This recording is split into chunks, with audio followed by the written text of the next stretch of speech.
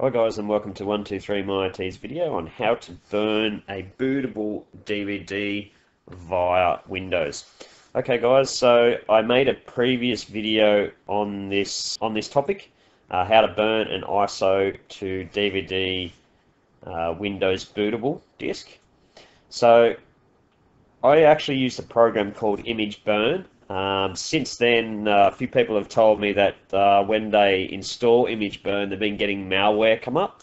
Now, I've been using this program, Image Burn, for quite a long time, and I've never had the problem with the malware coming up on that program. So it's something that they've included in the program recently. What I've done is I've put a disclaimer up on the video there as well, and also on the download section I've actually removed the link for the ISO image burn from the 123myIT website. So let me just find it real quick.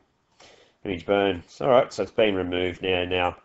So it's unfortunate because it's a really good program. It's a free program, but for some reason the programmers have decided to add in some malware. So I'm now going to show you how to burn a ISO file or a bootable Windows file to DVD, just using the Windows software as a workaround for that other software.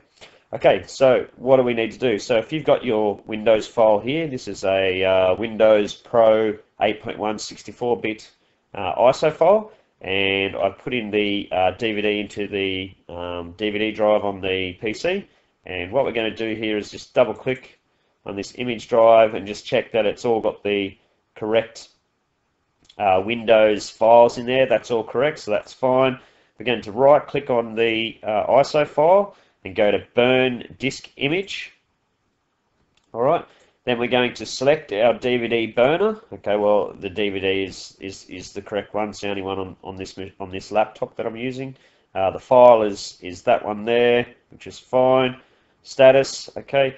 Now if you want to verify the disk, it's probably, if you're doing a bootable disk, it's probably a good idea just to hit the verify afterwards and hit burn. So you can see there now the status has changed to burning disk and image and recordable disk. Okay, so that's pretty much it, guys.